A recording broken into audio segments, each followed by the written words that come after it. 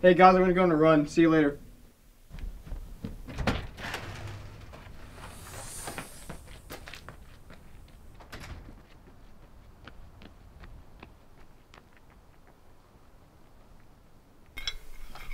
Well, how was school today, Lars? It was fun. I had a test in my trade class today and I got a 92% on it. So what's that mean for your grade? I think I have like a 94 in the class right now. That sounds great. You can't be having too many A minuses.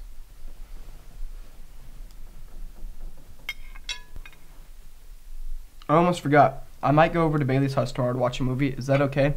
I might be home an hour late though. I don't know how good of an idea that is. Yeah, remember you need to submit that cross-country scholarship application to Graceland. You know, the one from Colorado came back. I think you might want to run a little bit more, Lars. I know. I think I should be able to get it all done though. I don't think it'll be a problem. Just remember how cool it would be to run for a Division I college. I know. Just be home by 6. The sun's starting to go down a little bit earlier. I know. Is it okay if I'm excused to work on some homework? And do whatever you have to do to get back to that A. Okay. Thanks, Sister and Mom. Uh-huh.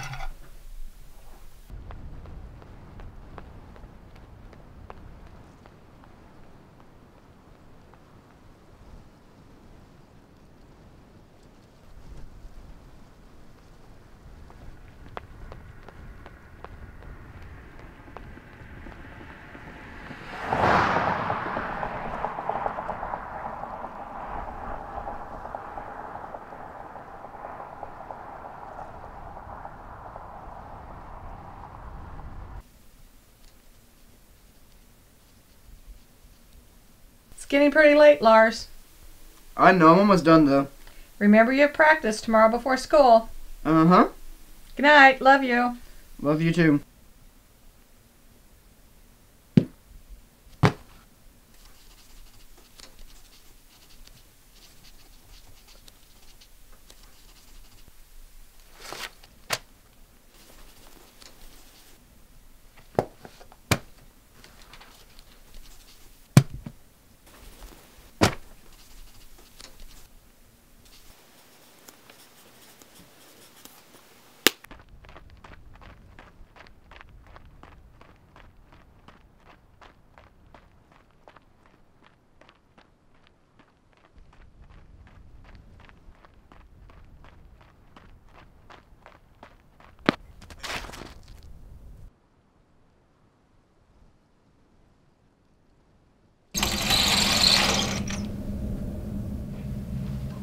Hi, Lars.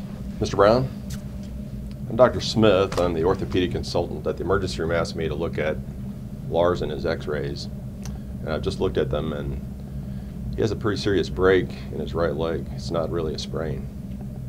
I think maybe his running's going to have to be put on hold for a while. Like, how much of a while are you thinking?